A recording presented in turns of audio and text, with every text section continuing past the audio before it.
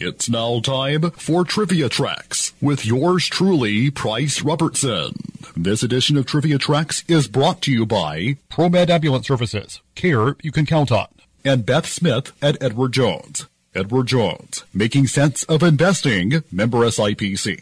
In a career spanning over 50 years, Geraldo Rivera has been one of TV's most prominent and respected personalities. Considered one of the purveyors of tabloid TV, Rivera has interviewed countless newsmakers and covered dozens of hard-hitting issues. Born Gerald Michael Rivera on Independence Day, 1943, the Brooklyn-bred journalist has Puerto Rican ancestry on his father's side and is Jewish on his mother's side, though he has acknowledged that he was raised mostly Jewish. Younger brother Craig, also a journalist, would fall in 1954. Rivera's family was sometimes subjected to prejudice and racism, and his mother took to spelling their surname as Rivera to avoid having bigotry directed at them. Receiving a BS in business administration in 1965, Rivera took on a series of odd jobs, from clothing salesman to short-order cook, and later worked as an attorney. It was during this period of Rivera's life that he found his calling in Al Primo, then news director for WABC-TV in New York.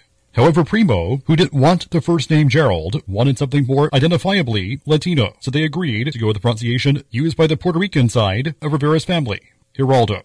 Not only that, Rivera grew his signature mustache and has kept it ever since. In 1972, he garnered national attention for his report on the neglect and abuse of patients with intellectual disabilities. The piece earned the soon-to-be star a Peabody Award. By the late 70s, Geraldo Rivera was working for ABC News, where he contributed reports to 2020 and Nightline. In 1983, Rivera became the first network TV journalist to mention AIDS by this name. Other names have been used in the previous 2 years, as the disease was poorly understood at the time.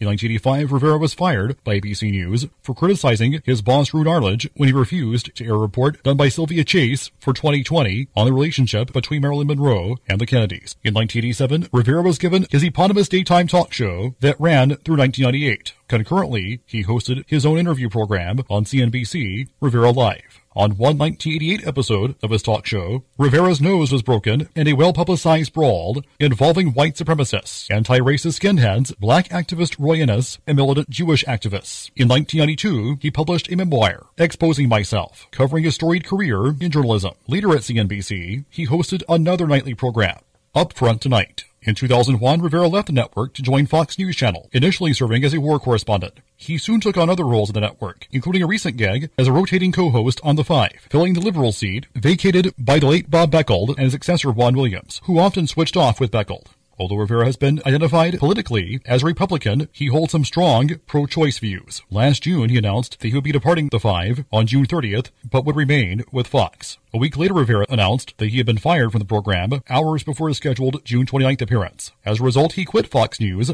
after 21 years.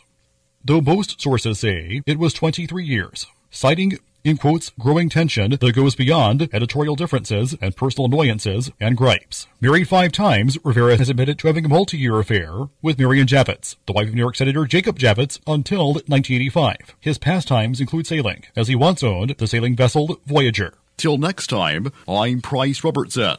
Amazed by today's trivia? Then join me for Trivia Tracks weekdays at 6:45 on Everybody's Country Y95.